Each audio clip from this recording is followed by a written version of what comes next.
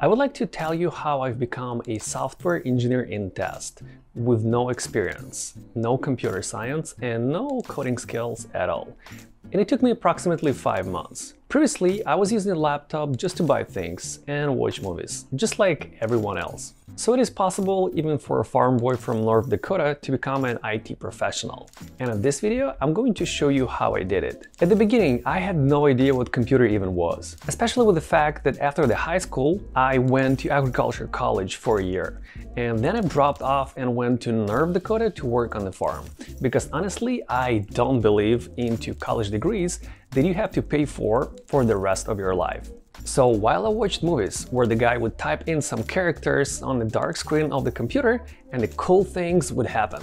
And that's what coding actually is. You talk to the computer through the commands. So computer is just like a dog. Someone had taught it many commands and you have to know those commands in order to interact with the computer. And it actually inspired me because that hacker guy next to the computer would make a lot of money and live a life we all dream about.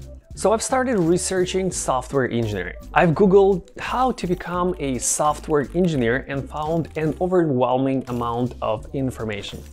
But a friend of mine who was an IT guy at that time actually explained things to me in a very simple way. In order to become a software engineer, you need to learn a lot of programming languages, coding concepts. And he explained to me the difference between software engineer in test, which is called an SDET or QA sometimes. But if you want to make a lot of money and be a cool IT guy, there is actually an easier way to do so. Let's compare all of them and see what are the differences. Software engineer, sometimes also called a developer, is a person who creates website, mobile apps, or other types of apps.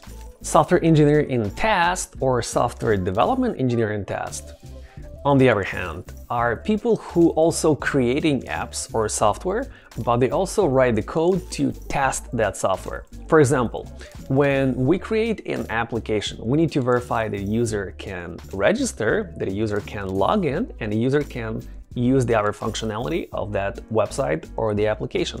And that's what software engineer in test do. QA automation engineer is almost very similar, and sometimes it would be the same person as software developer in test or software engineer in test. But by default, QA automation engineer is a person who writes code to test application and doesn't actually create them, as the software engineer does. And we also have a QA engineer. This is usually the person who manually tests the application, doesn't write the code, simply navigates to the website, tests if user can register, tests if user can log in, and use the other functionality of the website. But these names are used interchangeably in the different companies. In some companies, QA engineer will also write the code. But usually, or by default, QA engineer would be a manual tester. So my friend told me that if I would like to become an IT guy, or if I would like to find a backdoor to IT, becoming a QA engineer is the easiest way to go. And it only takes approximately 5 months. Although it took me almost a year to make my mind and to sign up for the bootcamp. Because I was so scared to come to the bootcamp and to be one of the dumbest people in the class. I thought that everyone will be a programmer and I'll just be a farm boy that everyone laughs about. So I started learning things on my own way before I joined the course. By watching YouTube videos, reading articles, asking my friends about it all the time. And when I got to the school, I actually realized that I was the only person who prepared for the course and no one else did. So I felt the relief after so much fear. By the way, if you would like to learn what I've learned on my own, you can see it by watching this video right here. During the course, I've learned basics of the software QA engineering, such as what is it? How do we test applications? How do we prioritize our testing? And etc. The bootcamp also provided Java programming class, which was too difficult for me during that time. After getting upset with the Java class, I realized that In the future, I will create my own course that will only teach people the things you really need in order to get the job. So I started researching programming languages on my own, and I found out that they're actually much easier languages to learn and to start with for the software testing than Java, such as Python or JavaScript. And to give you an example, if you use Java for testing, it is just like to drive a tank to get groceries when you have a bicycle, such as Python or JavaScript. By the way, if you want to try to learn coding for free to get a feeling of it, I will recommend you a couple of resources right below this video, which have helped me a lot to get started with coding. As you can see, I've learned a lot of information during the bootcamp and had to learn quite a lot on my own, including coding. But this is clearly not something that everyone wants to do, and I just want to make sure that you take it into consideration when you're deciding if this is something you actually want or you don't.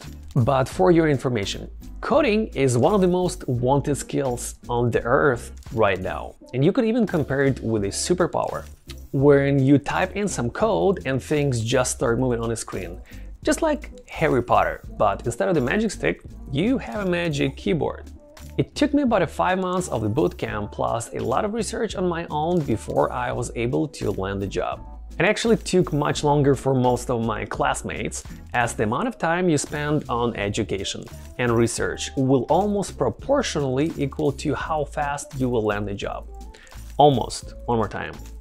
Almost. During my years of experience working as the QA, as an SDET lead, or even as the senior engineering manager, I have found 4 most important things that you're gonna need in order to become a QA or an SDET. First one, personality. People want to work with people. And first of all, they want to enjoy working with you. Second, time to study. I recommend everyone spending at least 3 to 4 hours per day, but the more, the better. Third, English. Even though I had people speaking very broken English, and they were able to learn JavaScript better than their English and they got a job, on average, you need to have a mid-level conversational English in order to get the job as an IT specialist.